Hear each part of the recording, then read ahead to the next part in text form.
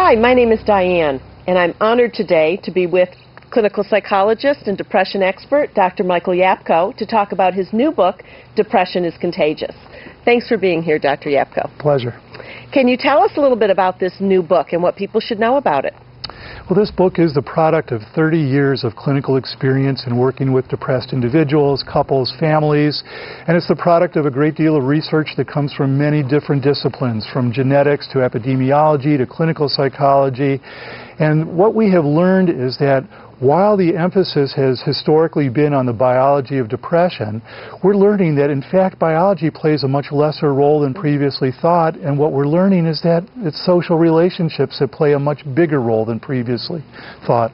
And so I'm shining the spotlight on the social side of depression. I'm making the point in many different ways that the quality of your relationships makes a big difference in the quality of your mood.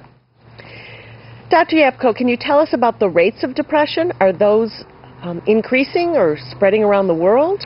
They are. The World Health Organization is the international watchdog of health issues around the world, and their data are very clear that from culture to culture, country to country, the rates of depression are in fact increasing. And so I think that gives us an opportunity to ask some questions. How does culture affect depression? How does socialization affect depression?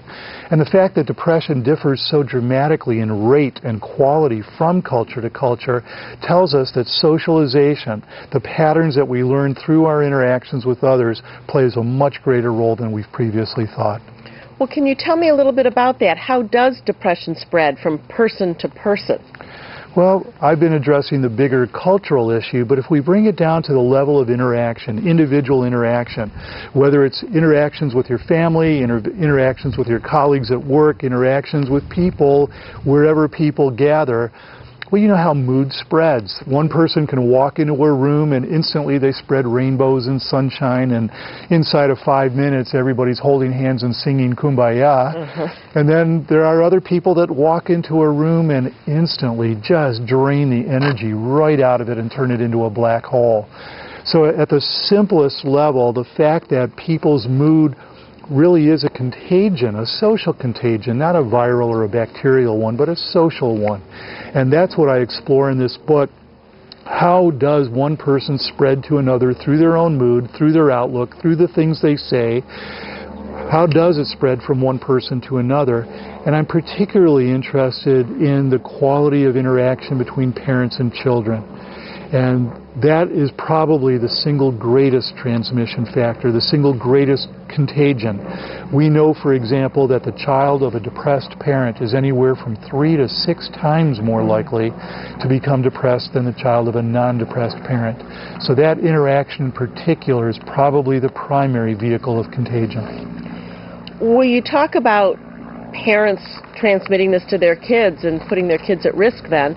What can parents do to make that not happen, to help their kids not be depressed? Well, I describe quite a few things that parents can do in the book, but just to give a quick answer to that, certainly the first thing is parents even realizing that they have this kind of influence. Very often, parents appear to be absolutely oblivious to the fact that their kids are paying attention to how they think and how they cope and modeling their problem-solving styles. And these are, in fact, the things that increase risk. So being able to teach kids how to think about problems, and not only how to think about them, but how to actively solve them. So that any parent would learn, for example, that when their child comes home from school and they're upset because Billy wouldn't play with me today, nobody likes me, the wary parent would know to challenge that. You know, if Billy doesn't like you, that doesn't mean nobody likes you. And really teaching children to think in much more specific terms, and also how to be more proactive in shaping their own environment. Very important skills. And are these the skills that you talk about in Depression is Contagious, the approach for helping people get over depression? Yes. Certainly one of the things that we've learned, we as a mental health profession have learned, is that the therapy approaches that have the greatest efficiency, the highest treatment success rates, all emphasize teaching skills. And so I am very pleased with the fact that Depression is Contagious is a very practical book that provides lots of skill-building opportunities. There are two very specific kinds of exercises in the book. One is called Pause and Reflect, where I encourage people to adopt a perspective that will be helpful to them in problem solving. And then the other kind is called Learn by Doing, a very structured guide to here is a way to learn a very specific skill that will be helpful to you to learn. And so it is a very practical book, and I think that readers will find it helpful in that way. Do you address antidepressant medications in your approach? I do. By talking about the fact that biology has been overestimated, what we've learned in studying the antidepressants and their effects now for more than 2 decades is that the merits of antidepressants have really been exaggerated by good marketing. What good science has shown us is that the medications aren't nearly as strong, aren't nearly as valuable as previously assumed. And that recognizing that medications cannot do certain things that only psychotherapy can do. No amount of medication is going to build a support network for you. No amount of medication is going to teach you to be a better problem solver. No amount of medication is going to build coping skills for you. And so taking antidepressant medications is a reasonable alternative. I'm not against them. But what I am saying is they're not enough in and of themselves. And so the importance of being able to recognize and acquire the social skills that can help people feel more connected and bring out the best parts of themselves in their relationships with others is very important. And that's what I emphasize in the book. You mentioned the support network. Yes. What can people do, family members, friends, when they have somebody in their lives that is depressed and they want to get them help and this person doesn't want the help? It's a tough question. There's no way to force treatment on someone except under the most extreme circumstances. But I think it's very important for family members and friends to appreciate there's nobody suffering more than this person. They're not happy. They feel pretty miserable. And so offering support is a valuable thing to do. Offering them information, helping them understand that their hopelessness and helplessness that prevents them from seeking help isn't real. It's a perspective.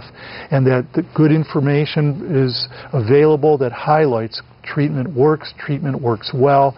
And so there are some pretty good and compelling reasons to want to help people get help. Let me ask you one last question. I'll be rather blunt.